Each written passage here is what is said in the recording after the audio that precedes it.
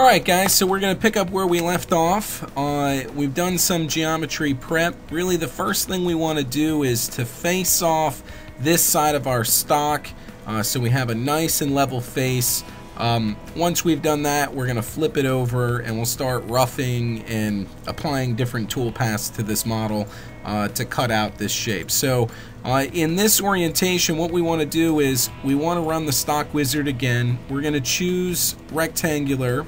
Okay, now I happen to know the stock thickness we're going to use is 1 3/4. Okay, so what we want to do is we want to have the equal amounts on either side. So I'm going to just pull up a calculator here real quick.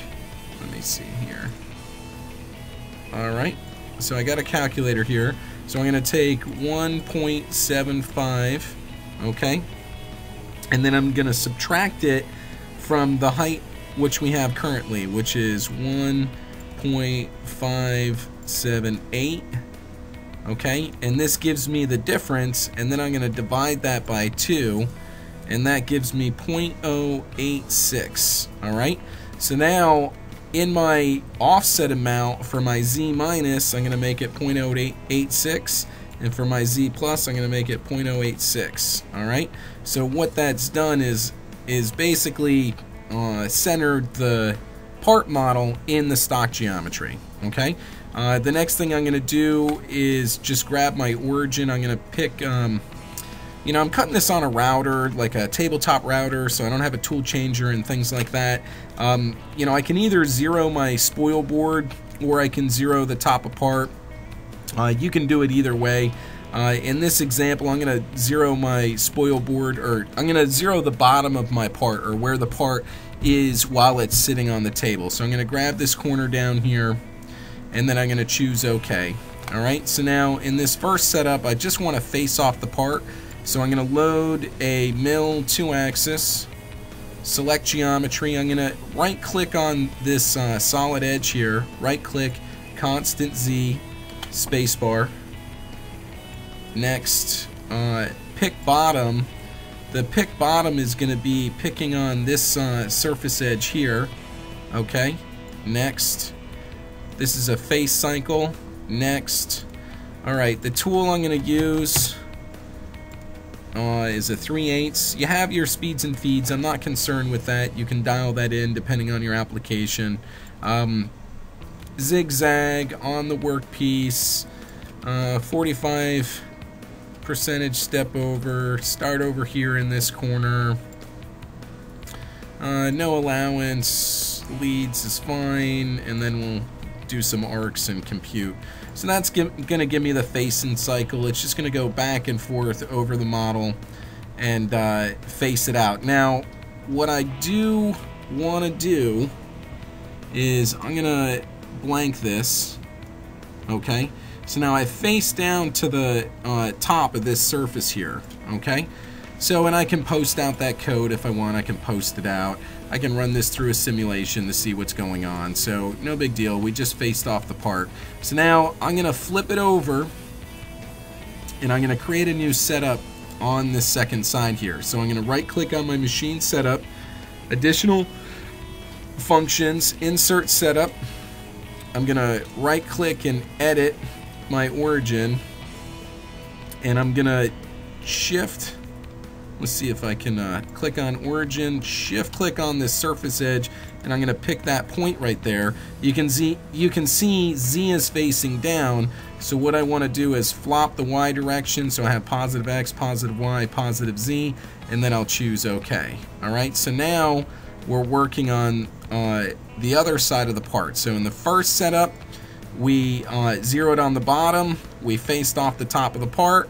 In the second setup, we're zeroing on the bottom, and we're ready to start working on our roughing routines. Now, you have a couple of different roughing routines you can utilize. It's going to depend on whether you're using the Mill Professional or Mill Standard software.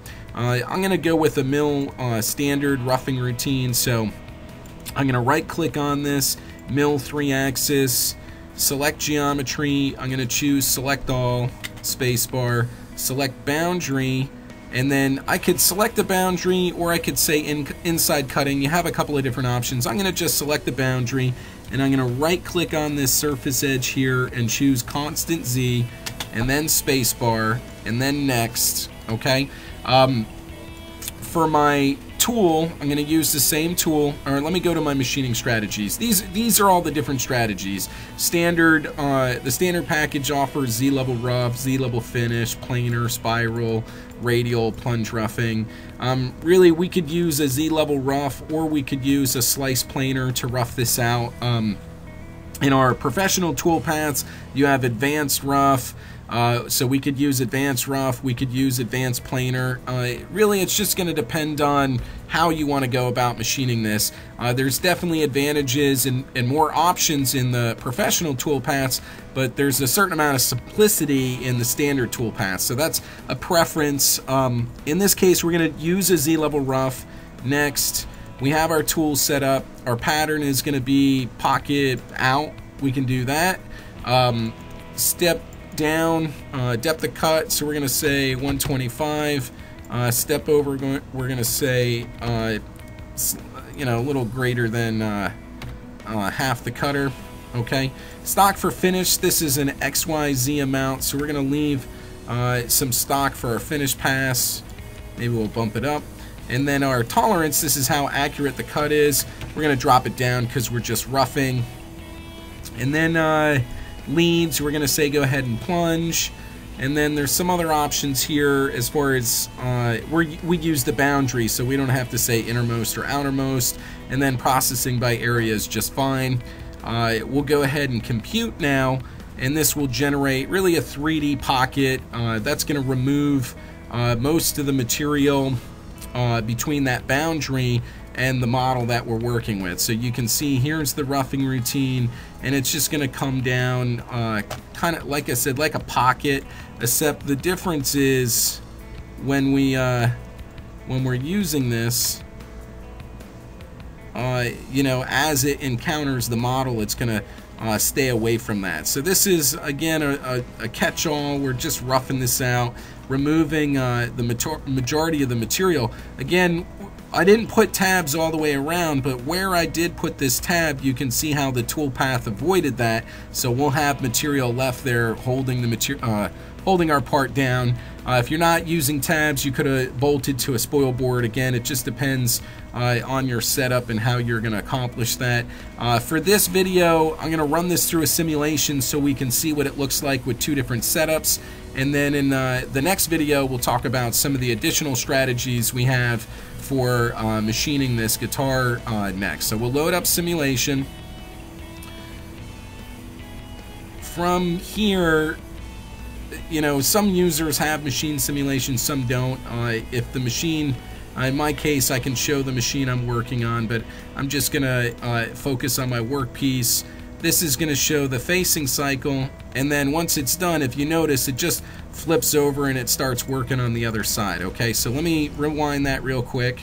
So when we're in this orientation, I have all of my operation lists here. So when it's done with the first routine, it's just going to go to the flip and start working on the other side. Okay, so you can see a transition point between it, but we would really post these out separately or use different work offsets. So now that we're into the second routine, this is the roughing, and again, it's like a 3D pocket, and it's just gonna rough out the material between you know, the boundary and where our model was. We can speed this up a little bit, and you can see how it's just removing the bulk of the material as it gets down to the bottom. You'll also notice our tab is left, so we threw that tab in there, so that's holding that down. You can see the steps that are left. This is from our step down amount. I think we used 1/8 inch. If you want less steps, you can use a smaller step. But again, we're going to come back and do some semi-finishing and finishing, and we'll pick that up in the next video, guys. Thank you so much. See you then.